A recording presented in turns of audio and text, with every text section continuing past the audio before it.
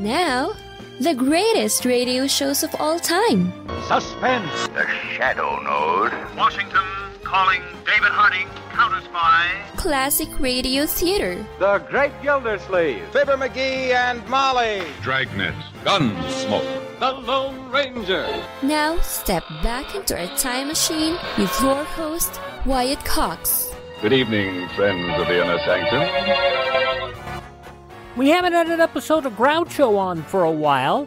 The comedy quiz show You Bet Your Life, starring Groucho Marx, going back to March 22nd, 1950.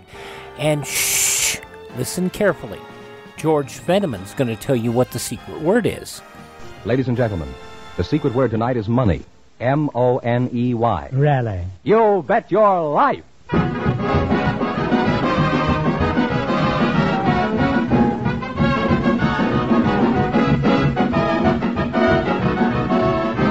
The DeSoto Plymouth Dealers of America present Groucho Marx in You Bet Your Life, the comedy quiz series produced and transcribed from Hollywood. And here he is, the one, the only... Groucho! Don't be afraid, he's harmless. Hey, that's me, Groucho Marx!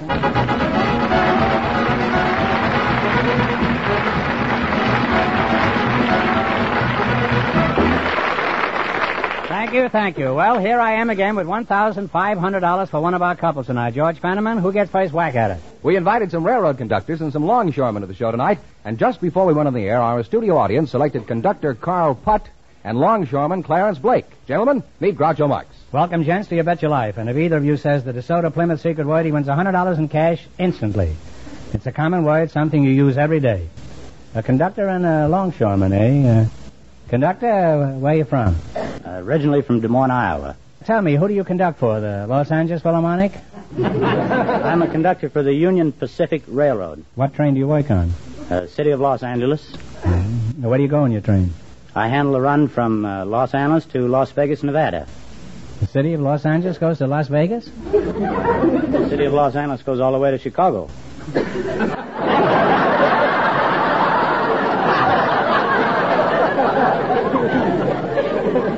Must leave an awful big hole between Glendale and Long Beach.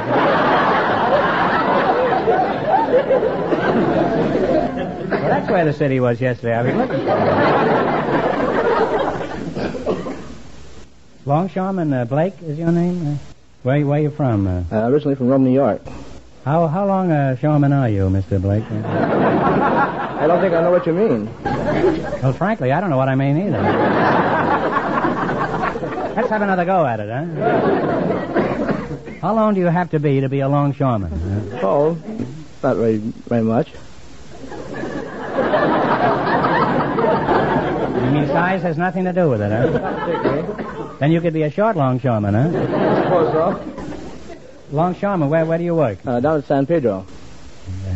Where in San Pedro do you work? On the docks. I thought the docks worked on each other, huh? What made you decide to become a longshoreman? Was it an urge to do uplifting work? No, I believe I love the water. Mm-hmm. Get that in the bathtub. You like the ocean, huh? Yes, I do. You like the sea. Why aren't you a sailor instead of a landlubber? Well, that's not a very good way to raise a family. That's not necessarily true. Fish manage pretty well. How far out to sea do you get as a longshoreman, huh? Oh, about 25 feet. Clarence, your anchor is dragging, eh? Now tell me, Whistle Stop. What are your duties as a conductor? Well, to collect the tickets, see that the space is properly assigned, and to maintain the schedule. Mm-hmm. Well, I thought the engineer maintained the schedule. No, I'm the head of the train. I thought you looked familiar. You're the cowcatcher, in other words. Well, let's take an average day. What's the first thing you do when you report for work in the morning? Compare your watch with a standard clock, and you check against inferior and superior trains. Well, how do you tell an inferior train? Is it come from the wrong side of the tracks?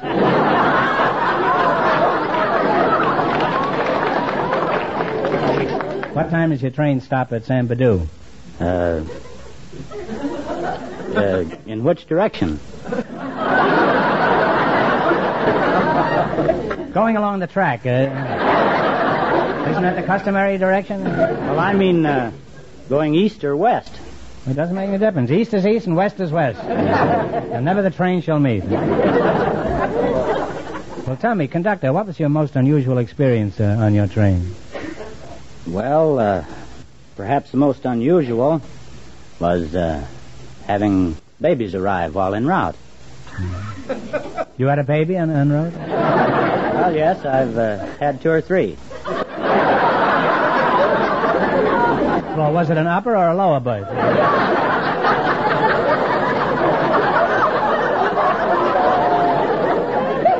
Well, tell me, did you throw the kid off because he didn't have a ticket, or...? No, the new arrival and the mother was put off at the first stop for hospitalization. Oh, I see. That was probably the first time your train ever had an arrival ahead of schedule.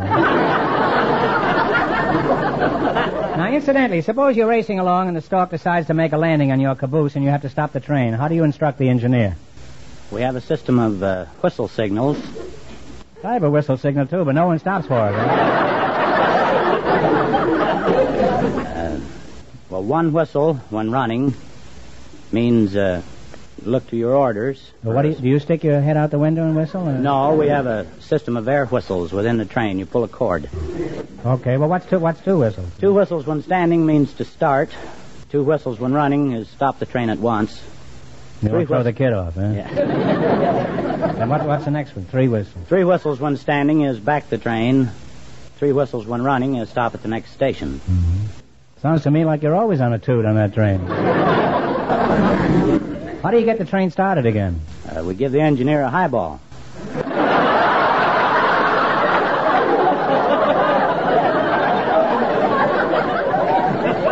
No wonder you're always on a toot, huh?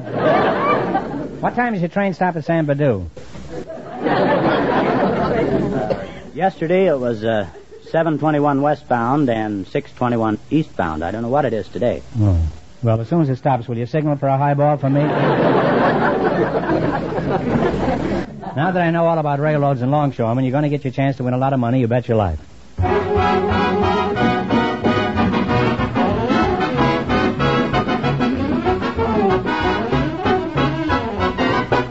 And while Groucho enjoys his highball from the engineer, we'll take a break. March 22nd, 1950, You Bet Your Life here on Classic Radio Theater with Wyatt Cox. You're listening to Classic Radio Theater with Wyatt Cox on your favorite station. Now more of Groucho Marx and You Bet Your Life, March 22nd, 1950.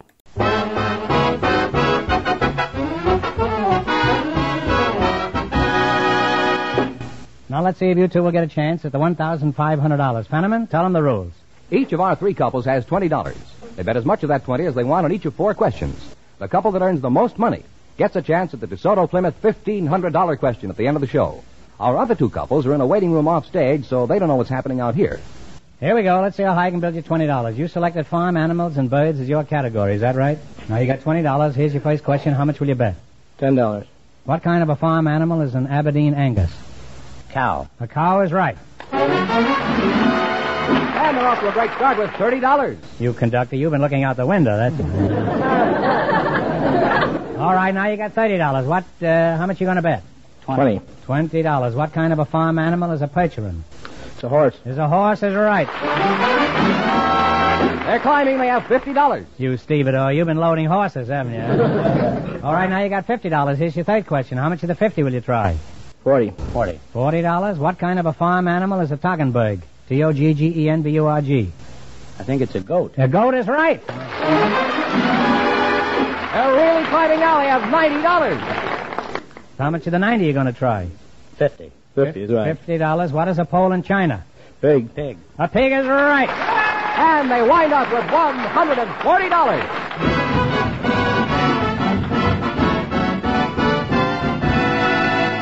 Thanks and good luck from the DeSoto Plymouth dealers. Don't run away now. You might get a chance at the big question. Groucho, the secret word is still money. Perhaps the next couple will say it. Just before we went on the air, our studio audience selected a housewife and a gardener, and here they are. Mrs. Sarah Pinola and Mr. Arthur Anders meet Groucho Marx. Welcome, folks, for the DeSoto Plymouth dealers. And if one of you says the secret word while we're talking, he wins $100 in cash. It's a common word, something you use every day. A housewife and a gardener, eh? Mr. What is it, Anders? I presume you're the gentleman who does the gardening. Yes, sir. Are you married? Yes. Since you're a gardener, I'll bet I know what pet name you call your wife. Something you grow in your garden and begins with a P. You know what I'm thinking of? Petunia? No, I was thinking of pumpkin. But you know your wife better than I do. By the way, what's your wife's place name? Peggy. No, I'm afraid I don't know. What's your hometown, Mrs. Pinola? Racine, Wisconsin. Mm-hmm. What sort of work does your husband do? He works for Los Angeles Transit Line, a bus driver. Mm-hmm. How'd you meet him? I met him in a shooting gallery where I was working. Was he half shot at the time? No, he was very happy when he walked in. Oh. How was he when he left? What do you mean he was happy? What were you doing at the shooting gallery? I was working. Were you one of the clay pigeons? I was loading up... No. I was loading up the guns and taking their money.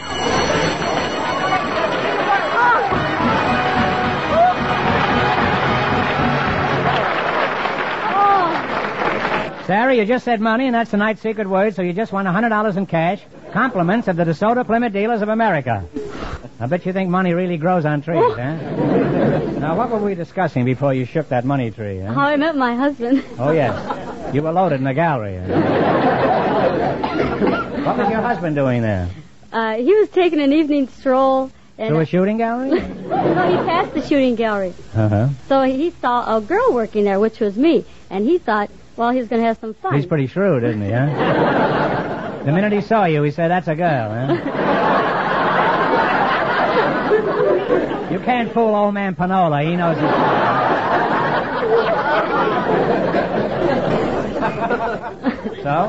So he wanted to fool me, and he says, I bet I can outshoot you. But he didn't know what was coming. I says, okay. I says, see if you can outshoot me. So he shot about... Is this verbatim?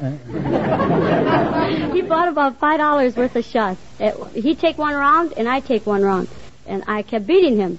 He was mad. He put his hands in his pocket. He walked out. He was real mad. Then the next night he come, I outshot him again. That went on for about a week. Well, he didn't. Well, how much did he spend by that time? No, he must have spent about $35 that week. Well, he was single. He could afford it. So, by this time, you were beginning to suspect that... Yeah, so I said, oh, there's more to it than that. So there's more to it than meets the bullseye, you say. He says, I'm taking you out. He says, I'm going to show you. He says, if you can outshoot me on live game, he says, I'll marry you. Kind of a curious proposal, isn't it? We went, and I couldn't shoot at all. You went where? Where'd you go? We went hunting. It's in pheasant country up in Wisconsin. Oh. So we went hunting pheasants, and I'm ashamed to say I couldn't shoot a live game. Boy, he was good, though. He could shoot. But he says, I won't break your heart, honey. He says, I'll marry you anyway. And did you love him by this time? Oh, yeah, I liked him quite a bit. Uh-huh. How old were you when all this happened, when you got married? 15. 15. Well, it's hard to shoot a pheasant when you're 15, I guess.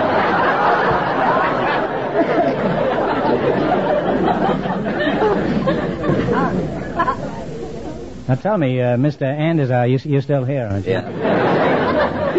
Thought maybe you'd gone to seed.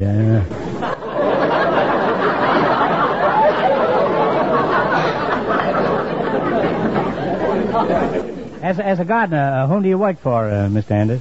I work for myself. You're in business for yourself, huh? You developed your business by running it into the ground, eh? Now tell us, Chris, that's short for chrysanthemum.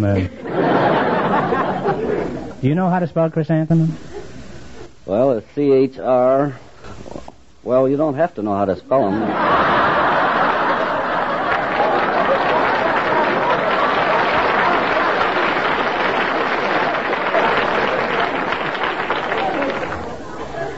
Mr. Anders, I'm aware of that, but where's your factory? On Flower Street? I don't have a factory. Fine gardener, doesn't even have a plant, huh? Specifically, what do you do in your job?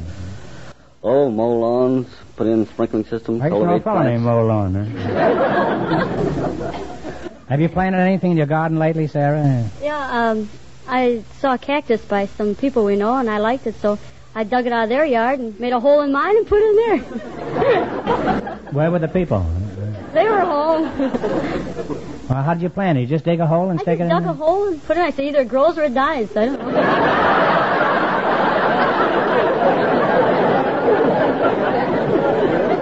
Sarah, that's a pretty cynical attitude. Was she doing it the proper way, Mr. Anders? Well, that's about right. It doesn't take too much knowledge to raise a cactus. I guess the big trick is stealing the plant, huh? Are any flowers blooming this early in the year, Mr. Anders? Well, there's quite a few early bloomers. I understand.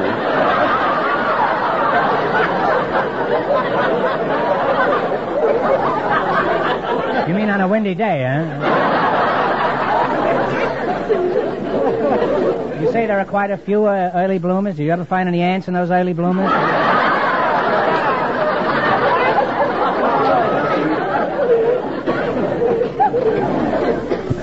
This has all been very educational, Mr. Anders, and you too, Sarah. Now let's see if a gardener and a housewife will get the chance at the DeSoto Plymouth $1,500 question. You run your $20 into more than the other couples, and you get the chance. I can't tell you how much the first couple won, but Fenneman is off stage to remind our listeners. The conductor and the longshoreman earned $140. You ready? Here we go. Let's see how high I can build you $20. You selected songs about the weather. Is that correct? Yeah. Mm-hmm. Now, how much of the 20 are you going to try? 10. Give me the title of this weather song. Play, Jerry.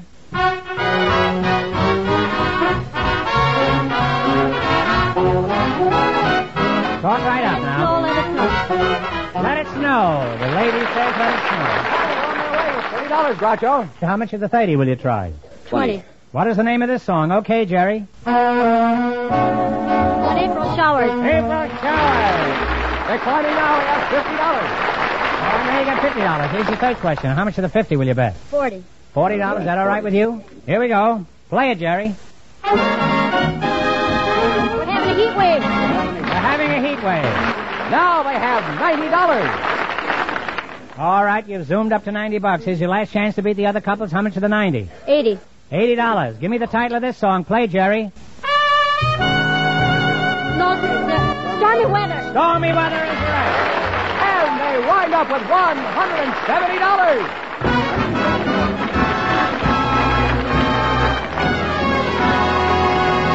Thanks and good luck from the DeSoto Plymouth dealers. Now, we'll soon know who gets the chance at the $1,500 question. Fenneman, who's ahead? Well, the housewife and the gardener are leading with $170, and the secret word is still money.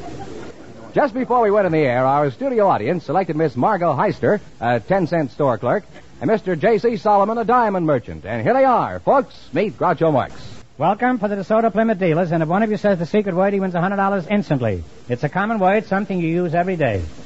Solomon, huh? Right. J.C. Solomon, huh? You're the diamond merchant, huh? Right. Where are you from, J.C.? Chicago.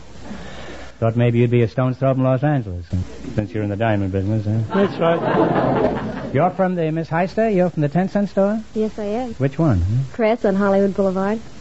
Pretty fair looking dish to be in 10-cent store. What's your hometown, Margot? Sun Valley. Sun Valley, Idaho? Are you a good skier? No. You never did any skiing? No. That's the way it goes. People in Brazil never drink coffee. People here can't afford it. Huh? Are you married, Margot? Yes, I am. Well, let's talk about diamonds, huh? Tell me, J.C., do you ever hand out samples? I never hand out samples. You don't give any diamonds away, Don't give huh? diamonds away. Haven't you ever given just a tiny little diamond to a beautiful girl? Yes, I did once. You slippery old dog, you.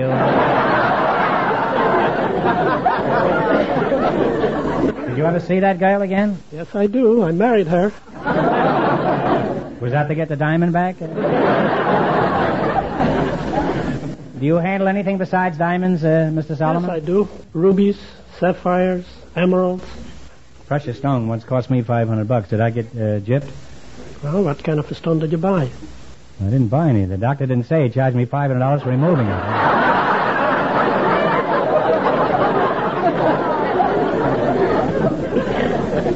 What are the semi-precious stones?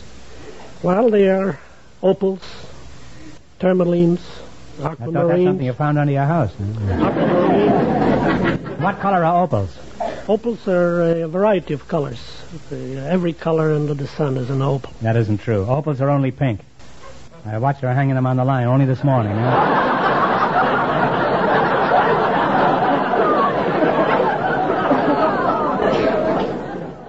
That's what she said. March 22nd, 1950. Groucho Marx, You Bet Your Life. Thanks so much for tuning in to Classic Radio Theater with Wyatt Cox. The conclusion follows these messages from your favorite radio station.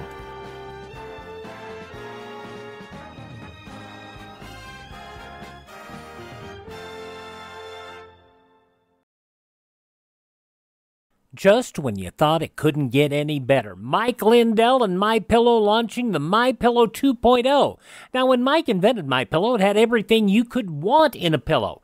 Now, nearly 20 years later, he's discovered a new technology that makes MyPillow even better. Of course, the patented adjustable fill of the original MyPillow, but now with brand new fabric with a temperature-regulating thread, it's the softest, smoothest, and coolest pillow you'll ever own. Say goodbye to tossing and turning and flipping your pillow over in the middle of the night. And more great news on the MyPillow 2.0 buy one, get one free offer with my promo code Wyatt.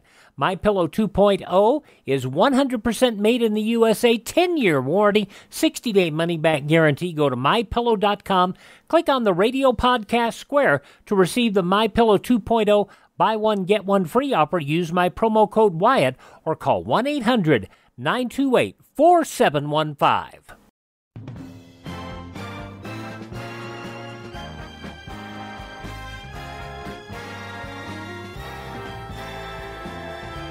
Now on Classic Radio Theater with Wyatt Cox, the conclusion of You Bet Your Life, Groucho Marx, March 22nd, 1950.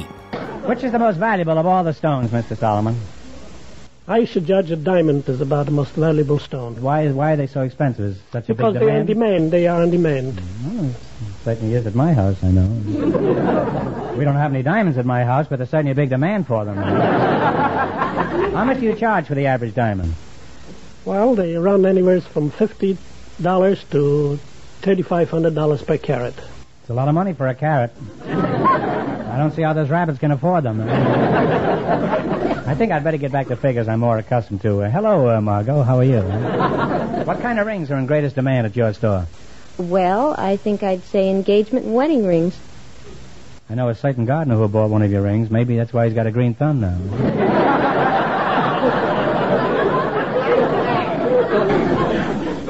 Do you sell diamonds and emeralds and rubies in your dime store?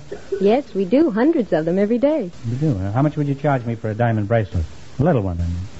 Various prices. It's according to quality, up to $1. Well, that's very reasonable, Mr. Solomon. How can you have the nerve to charge thousands of dollars for a diamond when Margot here sells them for $1? Well, she sells you pure crystal glass. Do you have any stones that would look good on me? Oh, yes, I have a very nice stone that will look good on you.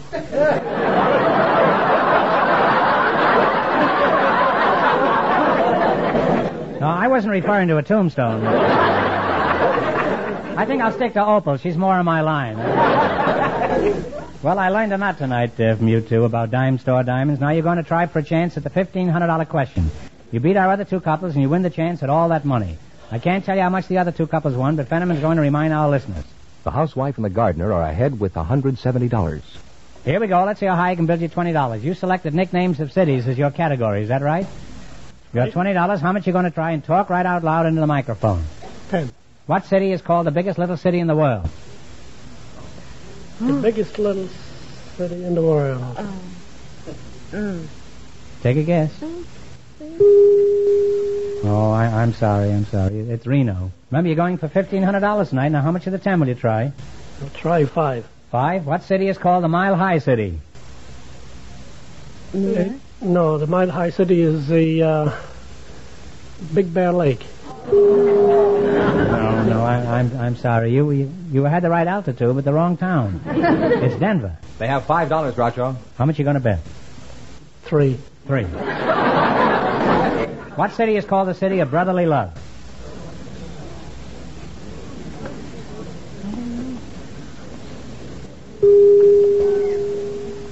Well, now you're down to $2. It was Philadelphia. Well, might as well. It was Philadelphia. Should have known that from cream cheese. Now you're down to $2. Okay, here's your last chance to beat the other couple. Yeah.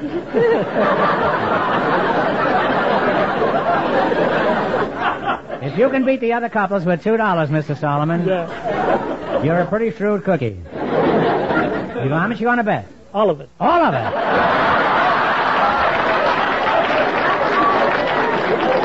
Now, let's not go mad here. Right? How about $1.90, Mark?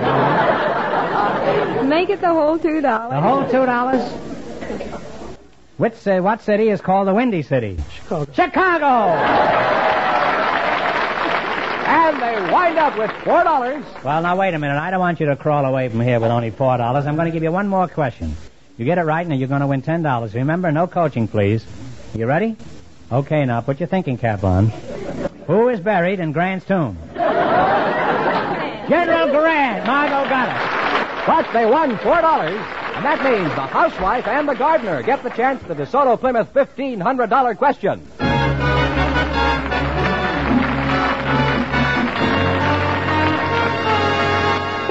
And here is the housewife and the gardener, the winning couple, all ready for the DeSoto Plymouth $1,500 question, Groucho. All right, you ready, Sarah? Yeah. Got your gun ready? Here we go for $1,500. Ready? I'll give you 15 seconds to decide on a single answer between you, so think carefully and please, no help in the audience. The Earl of Beaconsfield was Prime Minister of England in the 60s, and under his statesmanship, Britain grew to her greatest glory. What was the name of the Earl of Beaconsfield?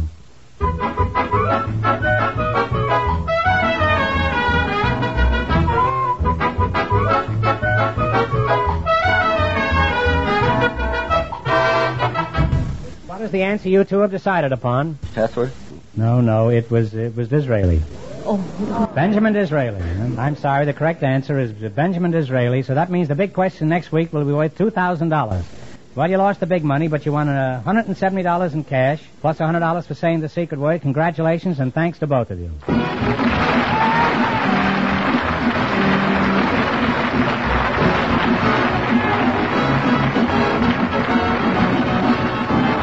You Bet Your Life is a John Goodell production, transcribed from Hollywood, directed by Robert Dwan and Bernie Smith, music by Jerry Fielding.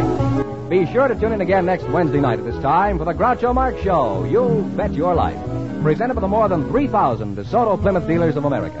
And remember, all dealers who sell DeSoto also sell Plymouth, two great cars, both products of the Chrysler Corporation.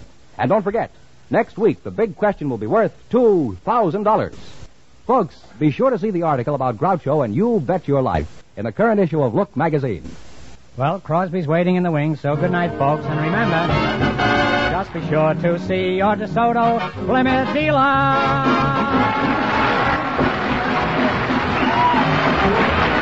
Folks, here's a tip from the National Safety Council. Good drivers don't brag about their ability to get out of tight spots. They stay out of them. This is George Fenneman, signing off for the more than 3,000 DeSoto Plymouth dealers from coast to coast. March 22nd, 1950, Groucho Marx and You Bet Your Life on Classic Radio Theater with Wyatt Cox. Now on Classic Radio Theater with Wyatt Cox, thanks again to Ted at RadioMemories.com as we head for Pine Ridge, Arkansas, and see what's going on with the brand new Circus owned by Lum and Abner. This episode was originally broadcast on March 22nd, 1935.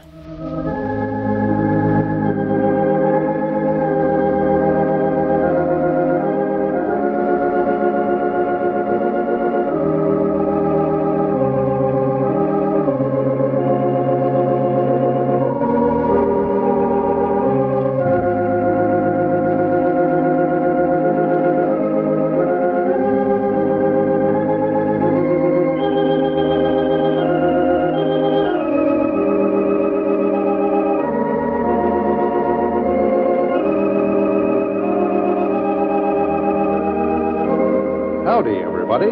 Here we are, all ready to take you down to Pine Ridge for another visit with Lum and Abner, brought to you by the makers of Horlicks, the original malted milk. And now, let's see what's happening down in Pine Ridge. There was quite a bit of excitement yesterday down at the circus grounds. Squire Skimp had insisted on Abner acting as lion trainer, And Abner conceived the idea of putting a glass partition in the cage, which could not be seen from the audience, and yet would permit him to go in the cage without danger. Well, the plan worked fine until the lion crashed through the glass partition right on top of Abner. So as we look in on the old fellows today, we find Lum down at the Jot 'em Down store. Abner has just entered. Listen. Well, for goodness sakes, Abner, you must have been worse hurt than I thought you was. Oh, no, I ain't bad hurt. Elizabeth wrapped all these bandages around on me, said she's afraid that some of them places there might get infected. Well, that's right, too. Yeah, that lion must have scratched you a heap worse than we thought he did. No, it weren't the lion so much as it was that glass he broke. I don't think he scratched me much at all. I believe he's about as scared as you was, Abner. When he hit that glass, I never seen such a surprised look on a critter's face in my life. Well, I was surprised. Yeah, I mean the lion, though. Oh, yeah, of course, he never knowed that glass was there. Yeah, I don't believe that's a very good idea in the first place, putting that glass partition in there. No, I know now that it ought to have been made out of iron or something like that.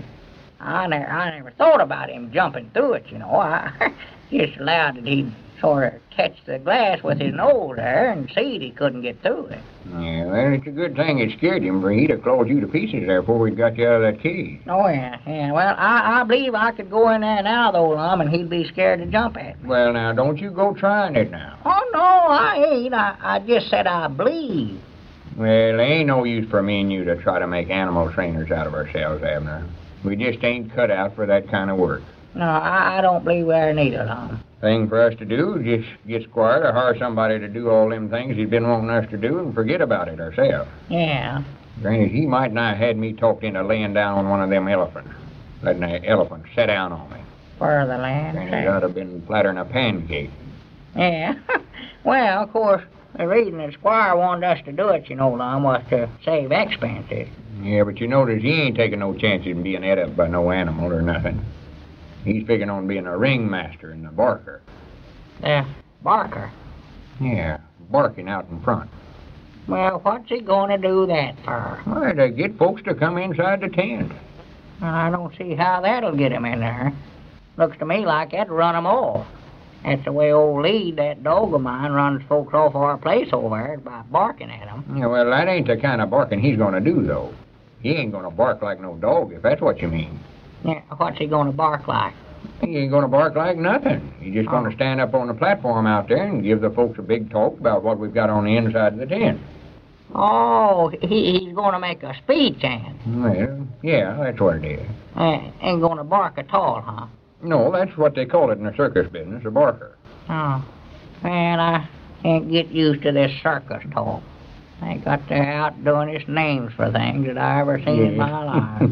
Like Squire calling them lions and tigers cats all the time. Well, quick as Grandpap gets back, we'll go over and see Squire and tell him he's just going to have to hire some animal trainer. Whereabouts is Grandpap at? Oh, he had to make a deal over at Sister Simpson's boarding house a while ago. Yeah. I don't want to leave the store here till he gets back. Ah.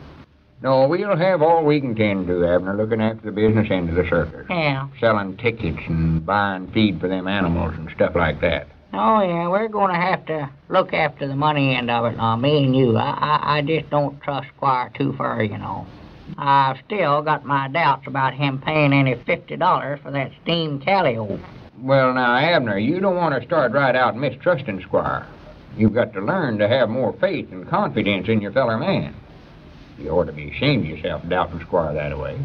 Besides, I've done called up the feller he bought it off of and asked him how much Squire paid for it, and he said $50 was the price, all right. Yeah, well, I reckon that I was wrong in suspicion anyway. Oh, yeah. I never doubted him a minute, especially after I talked to that feller about it. Well, I believe that Squire knows the circus business all right. You can tell that the way he's going ahead and doing things, you know. I just hope that we can make some money out of it, Tom. That's what I hope. Yeah. We've tried might nigh everything else and ain't had no success.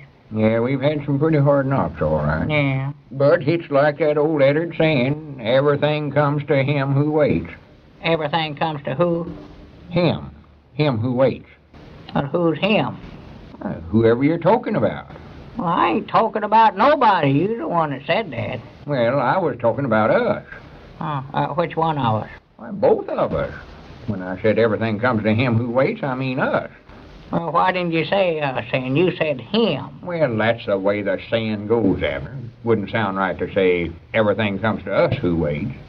Well, if you're talking about us, why, it'd sound all right.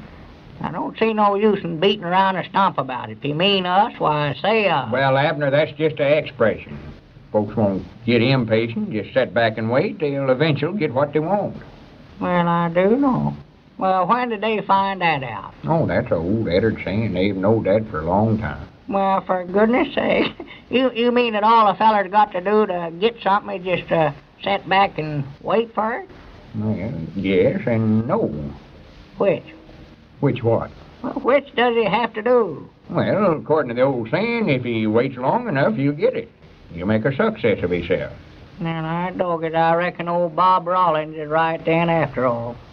Bob Rollins? Yeah. What's he got to do with it? Well, if everything comes to him at waits, why, I reckon he'll get that railroad job that he's been waiting for. Oh. You know, his woman has been taking in washings now for 15 years, making a living for the family.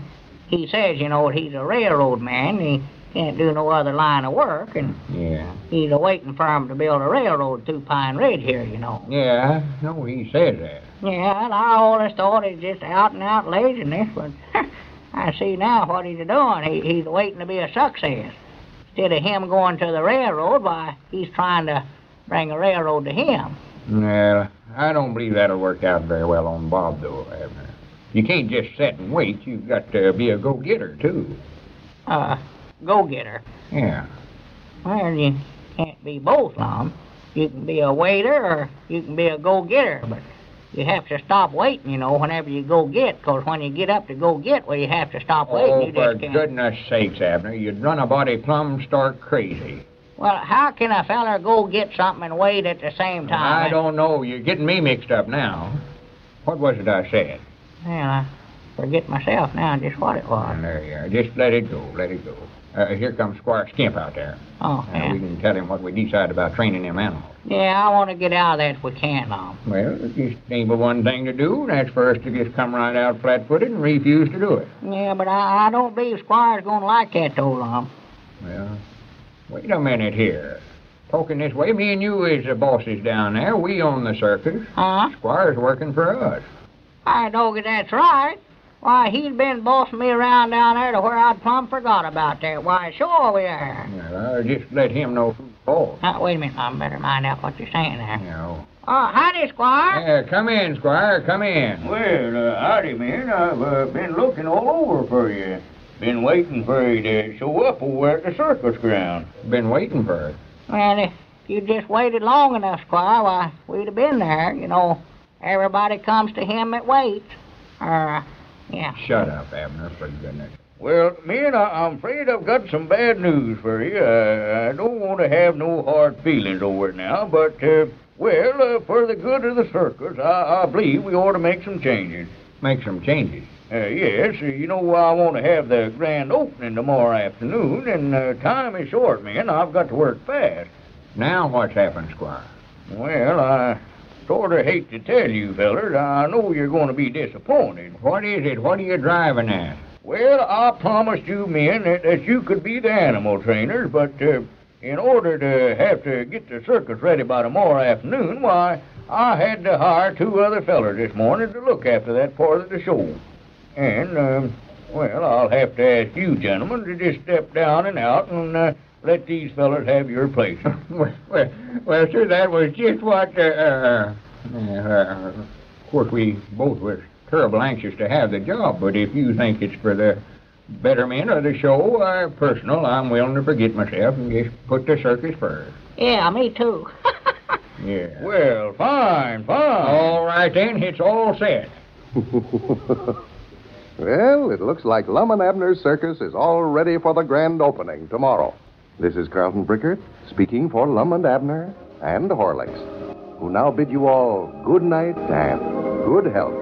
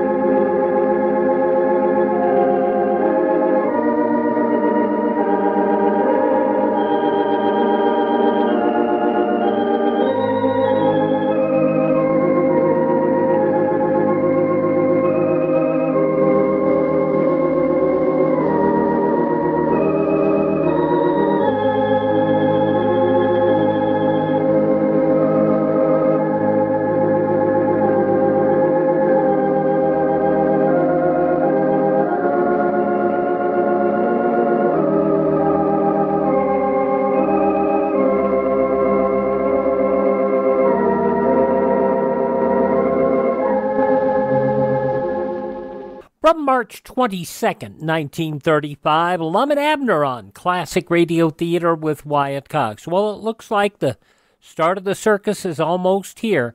And, of course, hopefully with the boys not being in the circus proper, just owning the circus, things will behave and settle down. Another tip of the hat to our friend Ted at RadioMemories.com, who provides us all these fully restored Lum and Abner programs, and you can get them, too, at a very reasonable price just by going to RadioMemories.com. That's RadioMemories.com. He supplies shows on cassette, CD, or flash drive for your computer. RadioMemories.com. And while you're on the interwebs, visit our webpage, classicradio.stream. Stream my shows on demand. Learn about building a classic radio collection of your own. You can contact me, find our social media links, and if you're so inclined, you can buy me a coffee. That Buy Me a Coffee money allows us to acquire additional classic radio theater programs and keep our distribution channels up and running. That's classicradio.stream, classicradio.stream. Thank you so much for tuning in, and tell all your friends the great radio shows are right here at this spot on the dial. Classic Radio Theater with Wyatt Cox on your favorite radio station.